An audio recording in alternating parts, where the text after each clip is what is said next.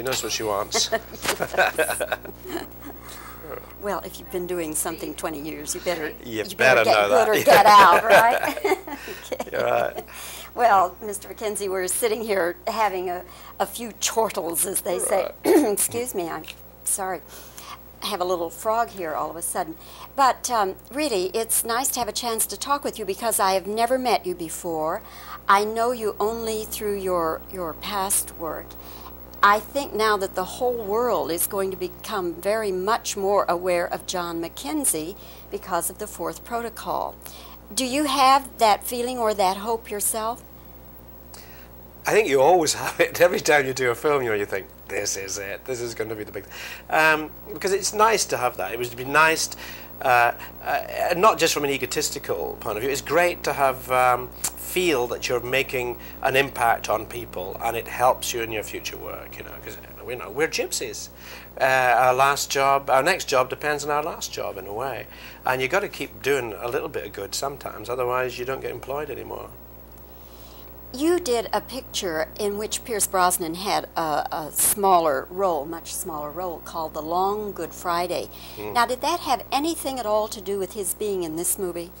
Yeah, everything, really. Because when we decided to elaborate the Russian part, because in the original he was quite a sort of nebulous, vague character, and I wanted to bring him much more into the foreground. When that was decided, one had to think of what one wanted in the way of the person that was going to play the part. And I remember, and I didn't want a sort of heavy, dark, villainous character. I wanted someone that would be personable and that women would like, because a little bit of the thing with the girl.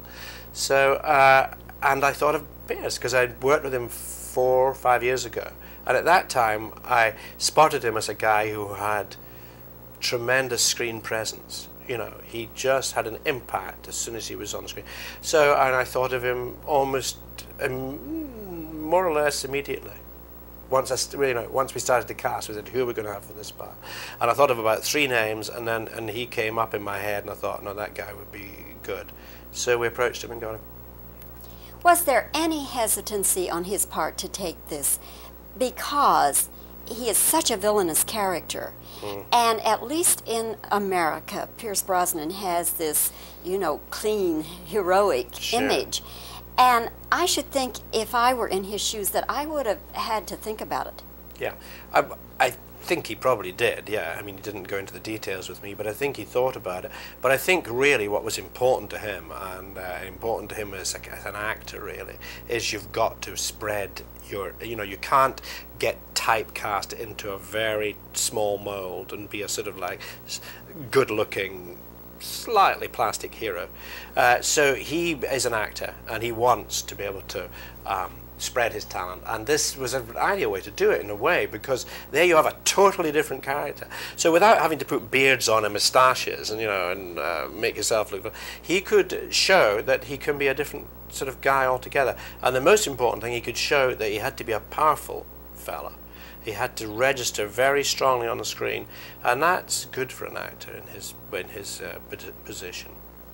I wonder also, Mr. Mackenzie, if there was any thought given to the fact that Michael Caine would play the Brosnan role, and in other words, that they would just switch. Because, and what makes me say that is that Brosnan was talked about for Bond. So if he couldn't play Bond, he would play the part that Michael Caine plays. I see. And Michael would play the bad guy. Play the bad guy.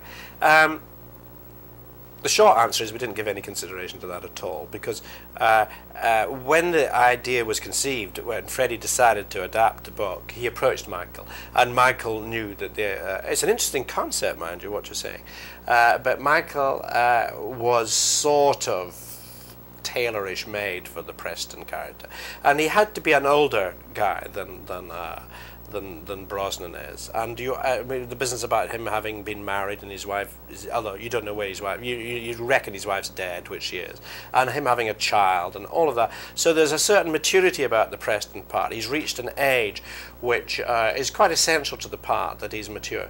So I think it would have unloaded the part too much. And the other thing is that I wanted to get into the idea of the Russian guy, is that, he's still very much a young man, and he's isolated, and he misses his girlfriend or his woman or whoever, and there he is isolated in this situation in England, and so that idea was very important, that it should be a young fellow who was feeling this. One last question. Is it more difficult to make a film from a screenplay based on a novel rather than a screenplay written directly for the screen? It's different. You have, because with an original, then that is it. You know, no one can make odious comparisons and say, my God, the book was so much better.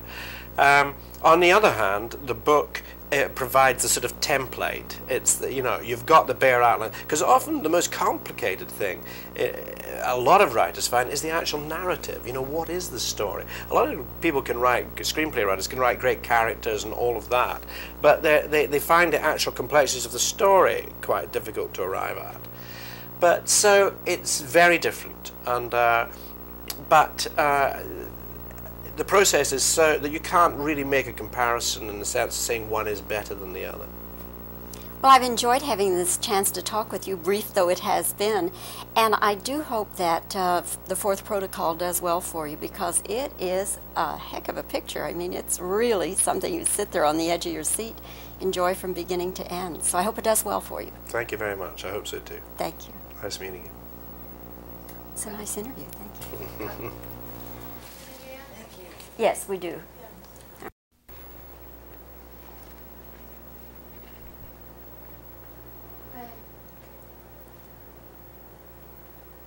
You worked with Pierce Brosnan in a picture you directed.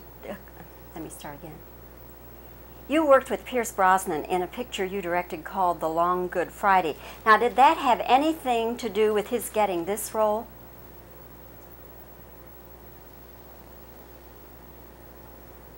American audiences at least know Brosnan from Remington's Steel and that heroic image. And now here he is playing a really bad guy.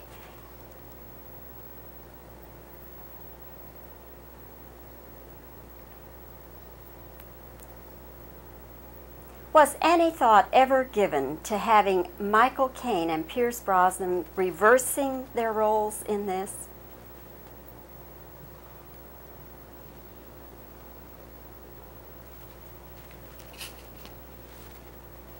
Is it more difficult to do a movie based on the screenplay of a novel rather than a screenplay written directly for the film?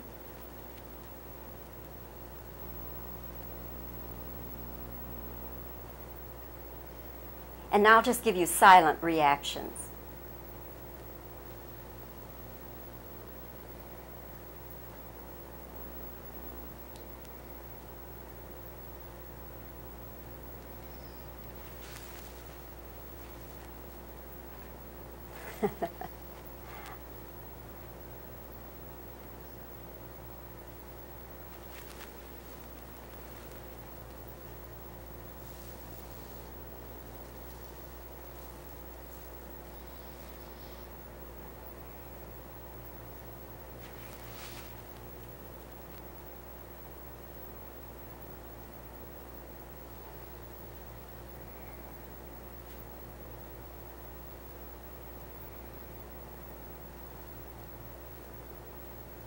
Okay, thank you.